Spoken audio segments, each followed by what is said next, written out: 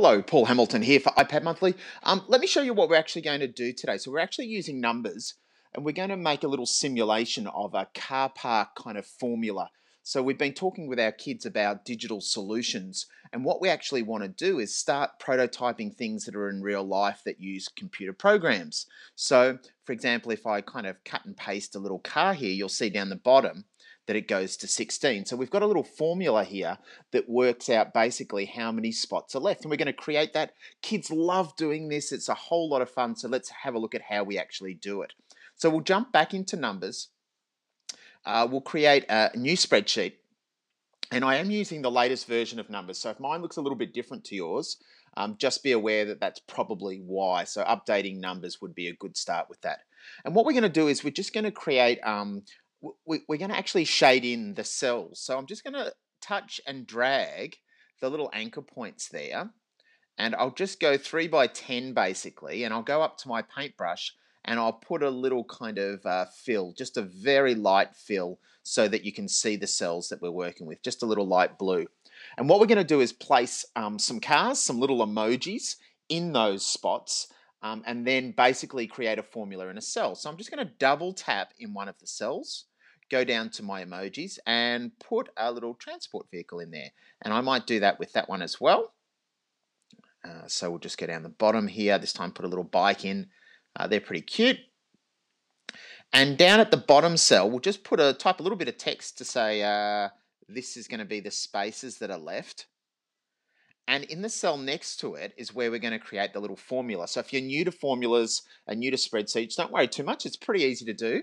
I'm going to double tap. And you can see on the bottom right-hand corner next to cell, there's a little equal sign. So just press the equal sign and then press on the left-hand side the FX. And that's where all the, I guess, all the functions are that we can actually create.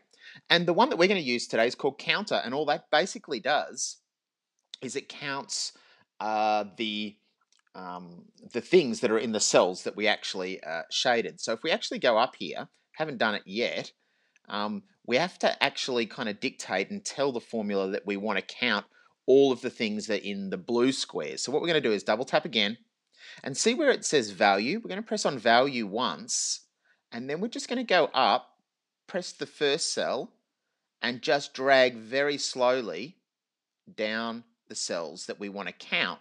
And it says there B2 through to D11, and we'll press the equal sign, and there it is. But basically what that's doing at the moment is that's counting how many are there.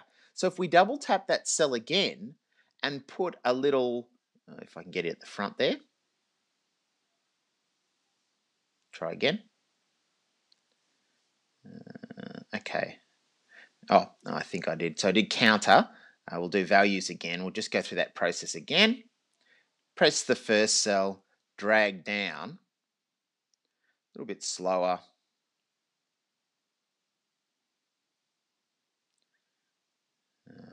Gone a little bit fast there, but I'll go up a little bit more, just do it bit by bit. So you can see, go up a little bit more.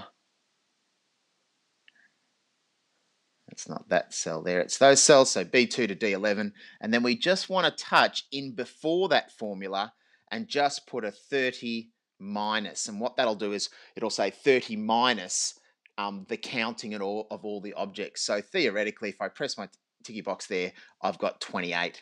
And if I actually copy one of those little bikes and I put, let's say a car comes along or a bike comes along and gets into this spot, it actually goes down to 27. So just very, very easily, we've created a great little formula that works out the spaces that are left in a car park.